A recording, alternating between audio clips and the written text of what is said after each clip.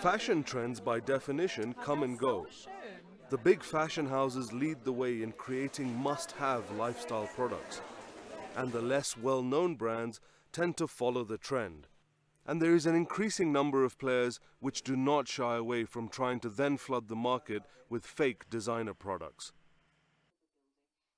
Asian News magazine tells us in a January 2011 cover story about new trends, "Move over, leopard. The star animal print this year is snake." It is being featured not just on bags and accessories, but also on dresses.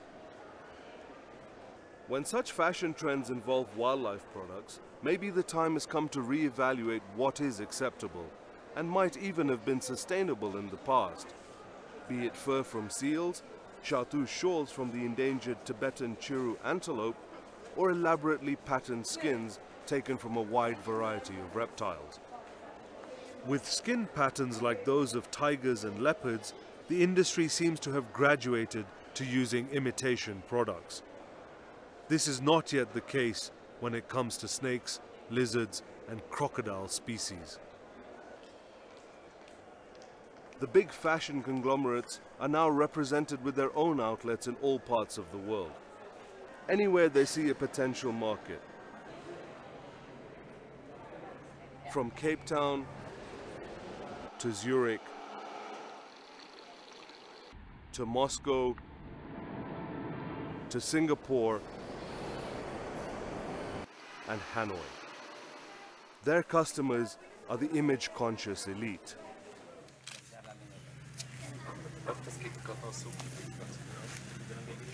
Let's look at the story behind a python or water lizard who ends up as a handbag or a wristwatch band, which consumers will find displayed in some of the above outlets.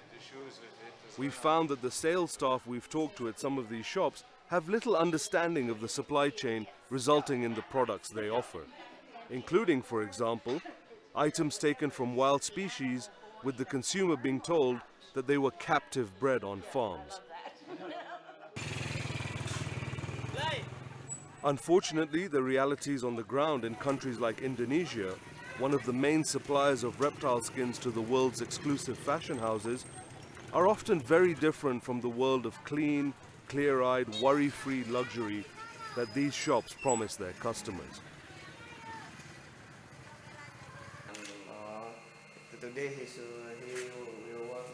Carl Aman is a conservationist, author and filmmaker.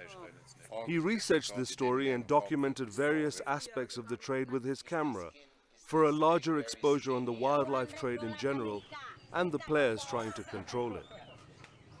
How large is it? A range of strange, sometimes desperate and often shady players are involved in the production process of these skins, with the initial producer ending up with a very small fraction of the amount the end consumer has to hand over for these products. In the case of python skins and water lizards, for example, let's consider the catchers. In Indonesia, they're mostly farmers who work the oil palm plantations that have now displaced the primary rainforests over large parts of this vast island archipelago.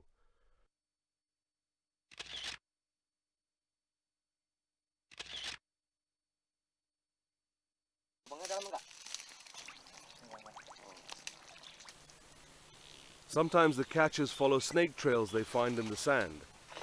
Sometimes they encounter the reptiles on the move. Many have learned that capturing a python is not really difficult. He catches the head, he put the one stick. He makes around the stick. So the python goes around the stick instead of around the catcher. Around the stick. It's a good idea. The reptile is approached from behind and can be grabbed by the neck, and then a stick is presented, and if it is a big python, it then wraps itself around it, their natural defensive reaction. The snouts of the larger python species are then bound with duct tape, and into the bag they go. Next comes the sale to a regional collector, or if a slaughter or skinning house is nearby, such middlemen are cut out. The snake is measured and a price is negotiated and accepted. Generally, for a 3 or 4 meter python with a perfect skin, around $10 US will change hands.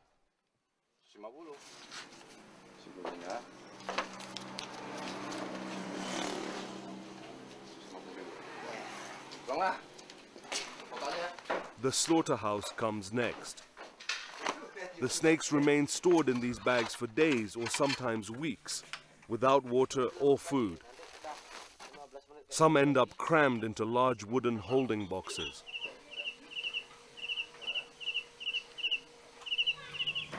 We documented that, at least at one of these slaughterhouses, the same traders had expanded the trade beyond the snakes and lizards to other reptiles. In some cases, they do not shy away from buying up fully protected species. This shipment of soft-shell turtles had just arrived from Western Sumatra, destined as a specialty food item to be airshipped to Singapore.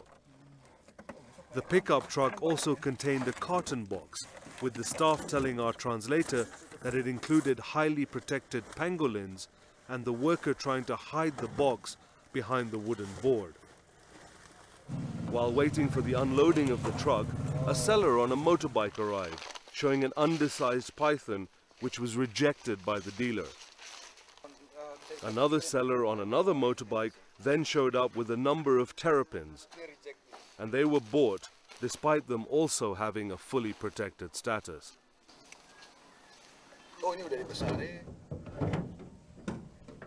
A recent workshop discussing the status of the Asian tortoise and the freshwater turtles found that the vast majority are nearing extinction in the wild, and very little has been done to address the problem.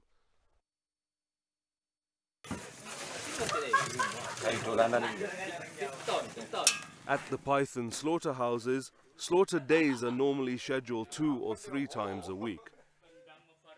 In this case, the order included both the larger reticulated python and the shorter blood python species, which seems more common in the western parts of Sumatra than the larger one. Out of the bags they come. In some cases, hammers are used, and in other cases, iron rods to kill them, if they're lucky, and knocking them unconscious if the brain is not hit and destroyed with these blows.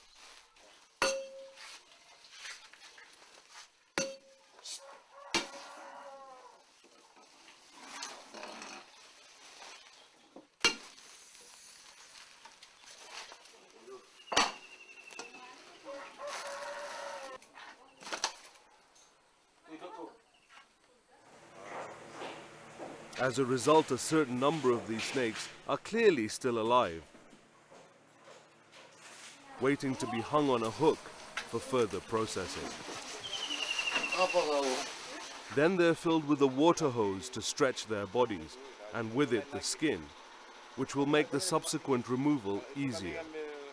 The snakes are kept in this stretched position for some 2 or 3 hours. They're now going through the standard procedure of being filled with water so the skin pattern comes out nicely. Next, a razor blade is used to cut the skin down the length of the body. Then, decapitation.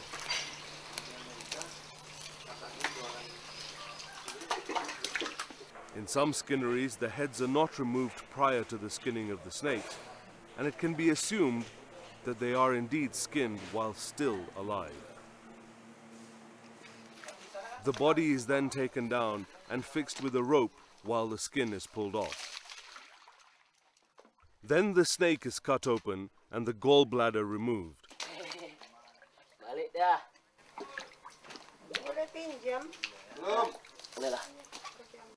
Which is then dried and sold as a traditional Chinese medicine product.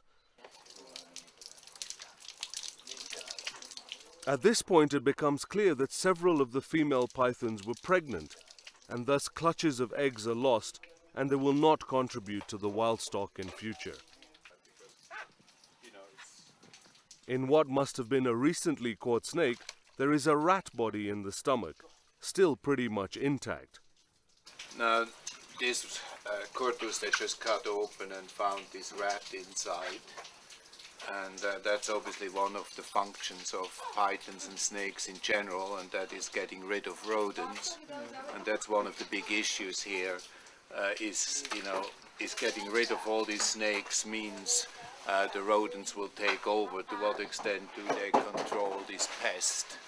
And to what extent is the offtake of snake going to result in rodents becoming more of a nuisance and more of a pest here?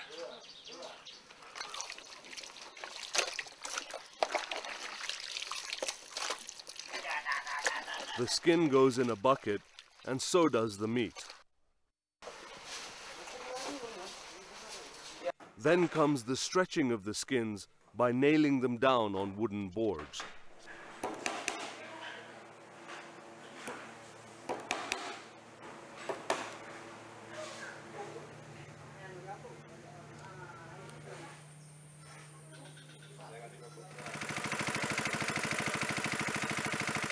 The story concerning the production of water lizard skins, which are also in demand for luxury leather products, is similar. From capture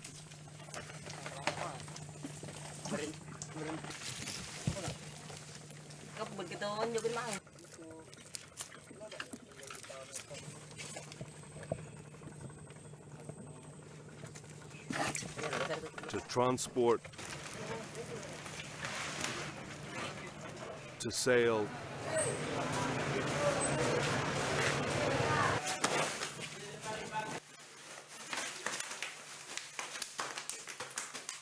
to rating and evaluation to killing and skinning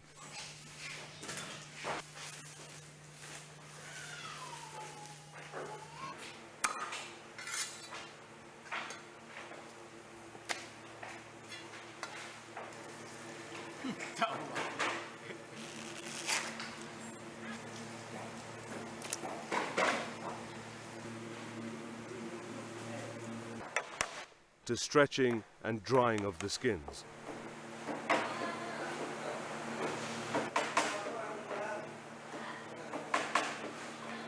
Indonesia exports annually close to 500,000 of these lizards, in the form of their skins, to all parts of the world.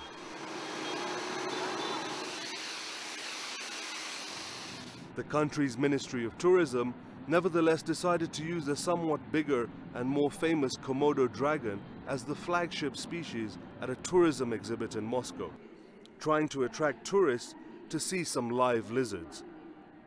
The slogan, however, was not "Watch the big ones and wear the smaller ones." Having elaborated on the animal welfare and cruelty aspect of harvesting reptiles for the fashion industry in places like Indonesia, let's now also evaluate the criteria of sustainability, which is meant to be guaranteed under the CITES Convention, which governs the trade. The Convention for the International Trade in Endangered Species is a Geneva-based UN body meant to regulate the trade and ensure that it is conducted in a sustainable manner. It approves the export quota of commercially traded species set by the member countries. Control measures are supposedly meant to guarantee that the harvesting of a species will not impact its survival in the wild. An outsider observing a CITES proceeding might conclude that they are governed not by law or principle, not by questions of compliance and enforcement, but by the pleasing sense of solidarity among long-time friends.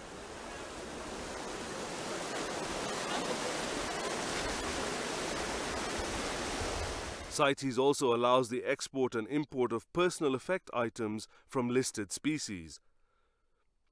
This without any kind of import or export permit, provided some conditions are met.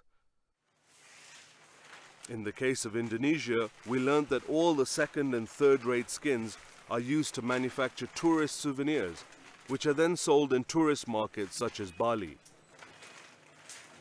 These consumption figures, and as we will later see, all the smuggled skins, are not included in the official CITES trade statistics and are not considered when discussing the sustainability aspect.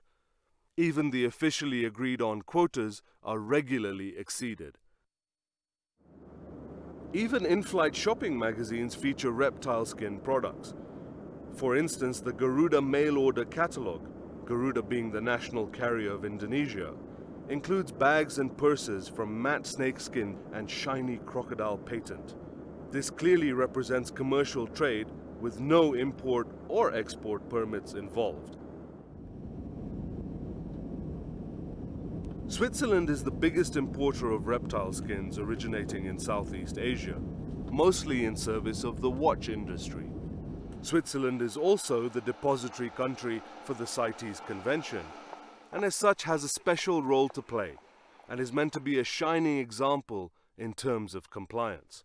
Switzerland's domestic laws will not allow the import of personal effect items of CITES protected species without a permit. Thus, any tourist arriving with a snakeskin bag bought on Garuda Airlines should legally not be allowed to keep this bag without an appropriate export permit from Indonesia. We went to see the head of the CITES Management Authority of Switzerland and asked him to what extent the contradictory regulations concerning the rules governing the import of personal effect items might create confusion and open up trade loopholes.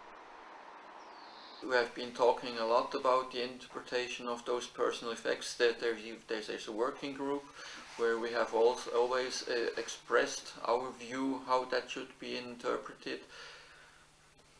Production processes which involve cruelty to animals. Now, we say this applies to seals, but isn't a python an animal? Of course, it's python an animal, and I mean that's why it will have to be discussed in the context of this motion. If those methods that are being used are considered cruel, and then the political will have to be shown what has to be done about that. You supposedly were getting an answer from Indonesia. Have you received an answer? So far I have not been getting an official answer.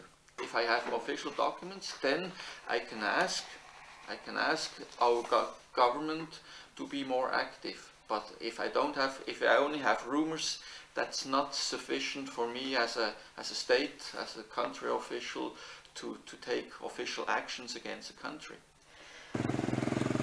Indonesia, in turn, has domestic legislation which stipulates that all reptile skins leaving the country need to be tanned prior to export. A Medan-based dealer explains to us that this creates a major incentive for traders to beat the system and export skins illegally via Malaysia or Singapore. So we tan the skin, not so high technique. The European not so happy. He would like to import the raw material. The same dealer also stated on camera what several of the others confirmed off the record. There are a lot more skins being produced locally than can be exported under the established quota. This is another incentive to smuggle skins to Malaysia and export under their quota, which appears to be a lot higher than anything Malaysia will ever produce themselves. Somebody told me he get the quota, but not exactly the same skin. Same the other skin to Malaysia, but use the name of skin. So maybe he smuggled from the North Sumatra to Malaysia. An internal document produced by the Directorate General of Forest Protection in Indonesia explains the modus operandi for smuggling skins. Many exports from Malaysia to Singapore are only on paper. Raw skins are illegally shipped from Sumatra to Singapore. Singapore re-exports them as Malaysian origin. The magnitude of this illegal trade is outlined with figures from 2001.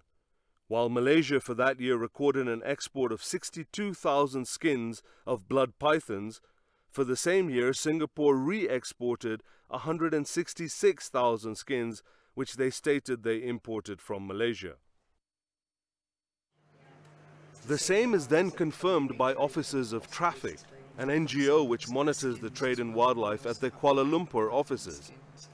Based on our study, the results show clear indication of how quotas have been exceeded. There are also documented cases of skins being shipped out with fake or stolen CITES permits. This Singapore-based dealer tried to export 16,000 python skins in transit from Sarawak in Borneo. He tried to do this with stolen CITES permits from Malaysia. We tried to get some answers as to the status of the case from a CITES enforcement officer in Singapore, but he was not willing to discuss specifics of the case. As with all such enforcement success stories, the assumption has to be that for each case resulting into some kind of detection or action, 10 cases go unnoticed.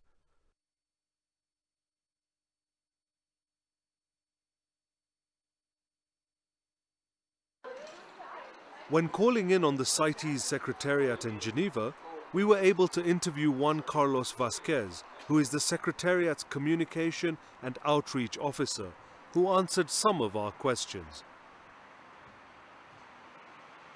We have a small unit but very active enforcement unit here, and I'm sure that they will be keen to consider any evidence beyond the anecdotal evidence, because everybody is ready to say things on PowerPoints, but we need to see real evidence. You were saying all this money generated by permits and by the trade. It's huge amounts of money. Very little, if not nothing, is reinvested into conservation. We have a challenge there. But we need to educate the consumer to make better choices. You will not find many people who still buy a bag after having seen this.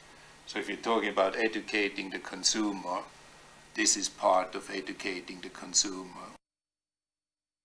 Going back to our friendly dealer in Medan, he also confirms in the interview that he understands the basic market forces as far as the luxury accessory items produced with his skins and what makes the end consumer tick. If you use helmet, boozy, the price is very, very expensive. You prove that you are a rich girl. By having hair many the girl are very light. If someone to see, wow, this girl is very, very rich girl. Python. He also allowed us to see and film the tens of thousands of skins he holds in storage.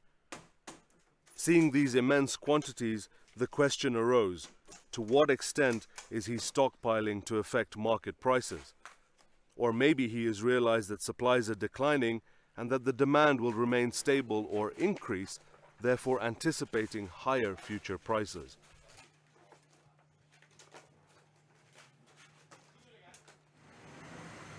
Not all the dealers were as friendly as Mr. Rusan. Another Medan-based skin trader and tannery owner kept us waiting in front of the closed door of his premises after we were told he would arrive for an interview. Next, a police officer showed up to keep a close eye on us and our movements. We got the picture and moved on. We went to Vietnam next. Vietnam is the second biggest exporter of python skins in Southeast Asia. However, compared to Indonesia, Vietnam declares that most of its python skin exports come from captive-born snakes. The dealers in Indonesia, when questioned on the feasibility of breeding pythons in captivity, already made it clear that it would be a lot more costly than buying wild-caught specimens.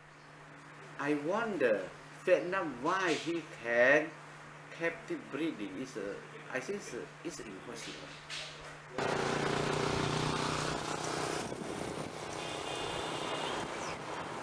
We visited a snake farm in the north and first discussed our objectives with the owner of the establishment, with translation taking place via mobile phone. We filmed concrete pits with small cobras intertwined and covered by palm leaves, and they showed us some adult cobras in pits in the ground.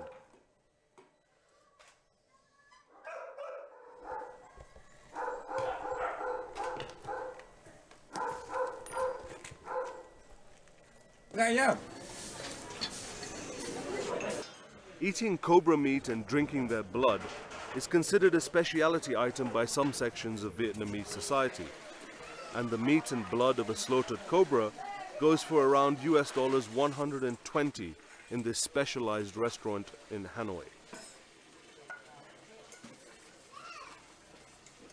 Back at the farm, and after showing us the cobra breeding setup, they decided to show us the part of the building where they're holding their python collection. The pythons are kept by the dozens in these wooden boxes. There is no sign of any breeding pits or any baby snakes. The owner, however, was happy to offer an annual supply of 1,000 meters of skin at a cost of about 50 US dollars per meter of a dried but not tanned product.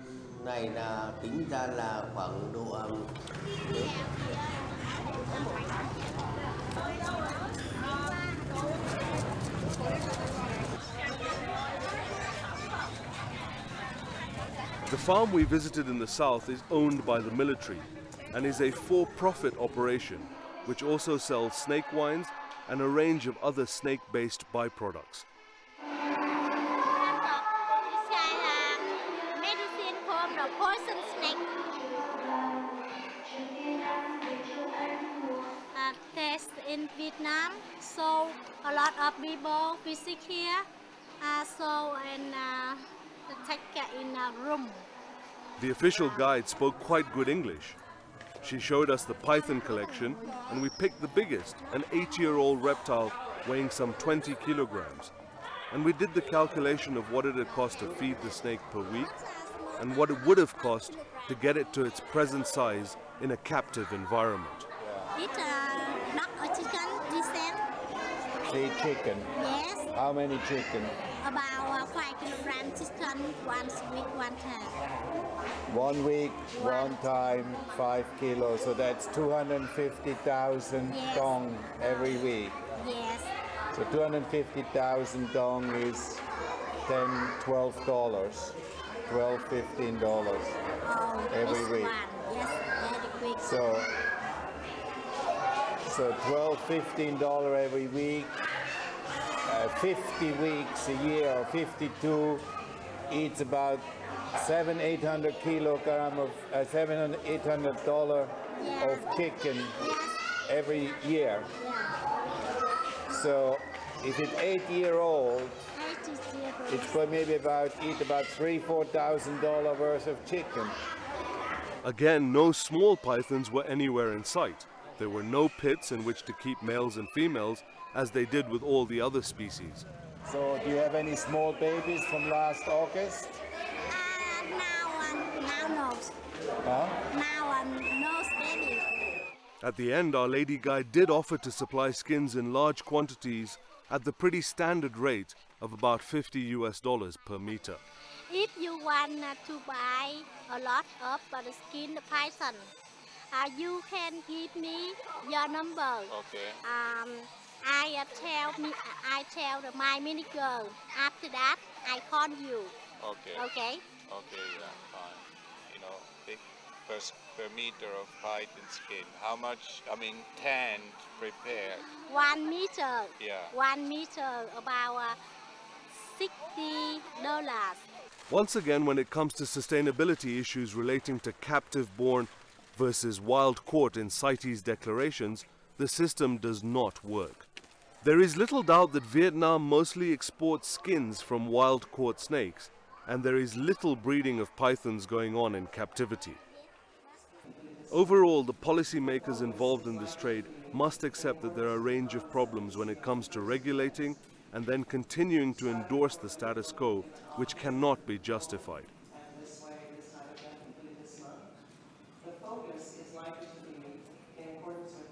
We started off by dealing with cruelty and animal welfare issues affecting the trade, and the possible infractions of national laws when importing these skins into countries which have specific regulations governing the import of animal products, where the production processes involves aspects of cruelty.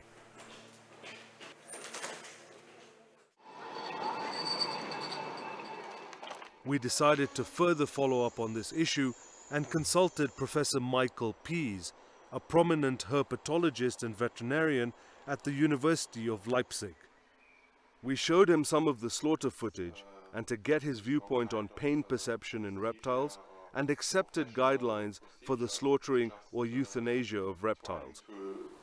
Get the snakes into a stage where they cannot react to the further procedures, and it's surely animal cruelty, and they are still conscious, they still try to get away, and surely they feel the pain. What we just see is a transaction through the head of a snake, and this white area actually is the brain. These are the teeth here. These are all bony structures, and you see the brain is located within the bones, and it's only a comparably small structure that we have for the whole head. So you have to know exactly that you do not hit here and you do not hit here. You have a definite impact at this point, and then the snake will lose consciousness. While the end consumers of luxury brand accessories made out of reptile skins are in most cases not aware of what we have illustrated so far in this documentary, the fashion houses producing the items all seem to claim to adhere to ecologically sound procurement of their raw materials.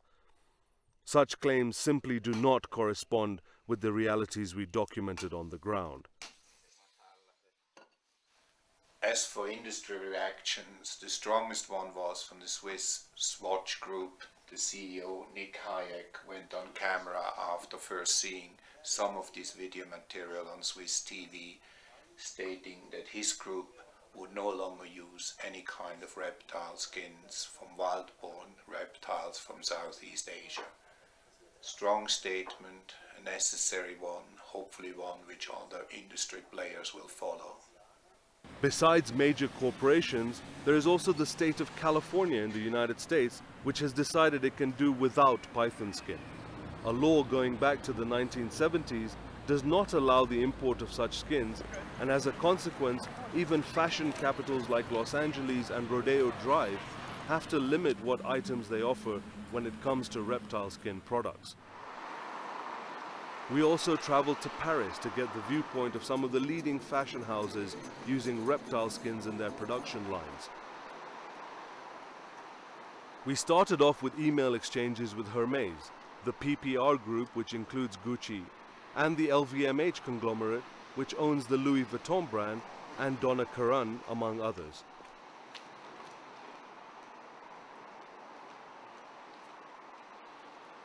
We're now outside the head offices of the PPR group here in central Paris. PPR owns the Gucci brand. Gucci is, of course, a main manufacturer and user of reptile skin products in their accessory lines. The representatives of Gucci did not agree to go on camera, but decided to read a statement over the telephone. We take these matters very seriously and are absolutely committed to carry out all of our activities responsibly and in compliance with all national and international laws, paying particular attention to abiding by laws about cruelty in the production process. The reality is that sourcing skins is a complex business. Although we continue to be in compliance with all national and international laws and regulations, we're learning that there is a need to go beyond the industry standards in order to be able to fully verify the sourcing of skins. The LVMH group sent us an email using the CITES convention and having import and export permits as a fig leaf to hide behind. They are consumers of reptile skin products via various of their companies. We have approached them for comments, making allegations that they might not have their supply chain under control. Their only response has been an email stating that they're complying in full with CITES and import and export requirements, and as such, any further questions should be directed at the CITES Secretariat in Geneva. In the meantime, they have no problem to also tell their consumers via their webpage how environmentally advanced their production practices are. Precious leathers that become fine leather goods. Such traditions instill a profound respect for nature, which translates into efforts to preserve beautiful landscapes, protect biodiversity, and ensure consumer health. Harmless production methods and impeccable quality of proven products. Very noble words indeed. If only these sentiments could be extended to some fellow creatures. The reptiles we documented dying in this documentary would probably find it hard to classify their demise being based on a harmless production method.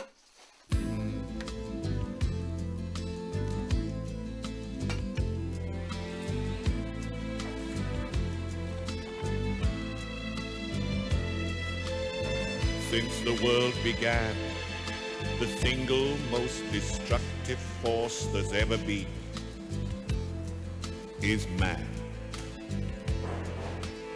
Since the world began, who decimates the plains that once were green? Man. Do I trust you to keep the rhino safe? And do I trust you to keep the leopard free? And do I think you'll steal the poacher's fate? Oh,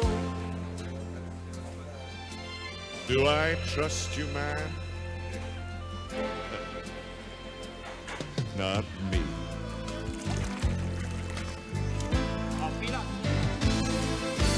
Make way for man. Fade or die, you lowly creature. Make way for man.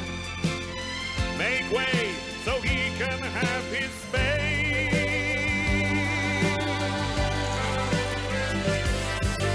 Make way for man, although it means the very end of you.